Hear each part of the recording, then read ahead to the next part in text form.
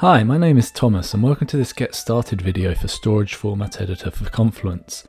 Storage Format Editor for Confluence allows users to easily view and make changes to the storage format of their pages published on Confluence Cloud. There are a few reasons why you might want to use our app to view and edit the storage format of your cloud pages, but mainly it boils down to two main use cases: to use Storage Format Editor for Confluence as an authoring tool for creating content, or to alternatively use our app as a support tool to identify and resolve potential issues that you may have on your page. Let's take a look at how Storage Format Editor for Confluence can help. Firstly, if you're a content creator in Confluence, it may be that you prefer to make changes in code rather than through the editor provided by Atlassian. With the app installed and after navigating to the page tools and selecting Edit Storage Format, you can simply add and amend your page content. In this example, we'll just add a further information section at the bottom of the page. With the app's inbuilt code highlighting, any amendments to the code are easily readable. After confirming your changes and refreshing the page, the new content can be seen at the bottom. Next, as you may have already seen, Storage Format Editor for Confluence provides different editing modes for a page. To begin, the first view is named Storage Format, and this mode displays the code format which in the past used to be the standard for Confluence Cloud pages, but which is now only used on older Cloud Editor pages.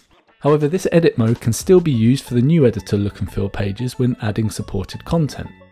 We also offer an ADF mode, or more specifically the Atlassian document format mode. This is the standard code format that is used for all new look editor pages.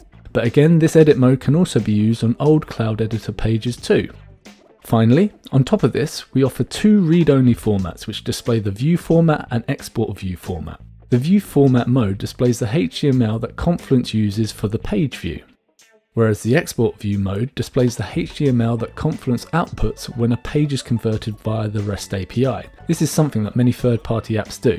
Both these advanced read-only modes can come in handy when trying to identify potential issues on a page. And this brings us to our next point, whereby you can use Storage Format Editor for Confluence as a support tool to check and resolve any formatting issues. For instance, you may be a user of one of our other apps, such as Scroll Viewport, which specialises in publishing Confluence content into an online help center.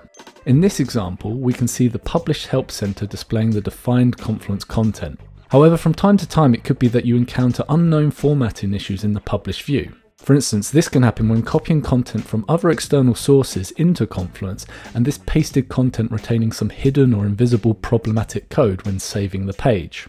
In this example, we can see that our Help Center article displays a single word that is not using the same font color. Therefore, if you're familiar with coding, you can use the Storage Format Editor for Confluence to quickly check a Confluence page and make any necessary changes, such as removing unwanted color codes that are associated with your text.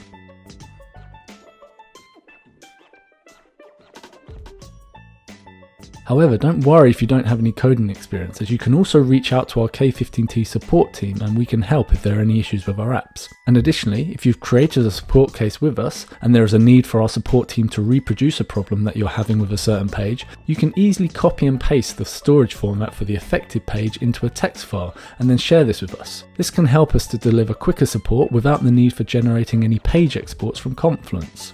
We hope that this brief introduction for Storage Format Editor for Confluence helps and that you enjoy using the app. You can download and use the app for free from the Atlassian marketplace. Thanks for watching.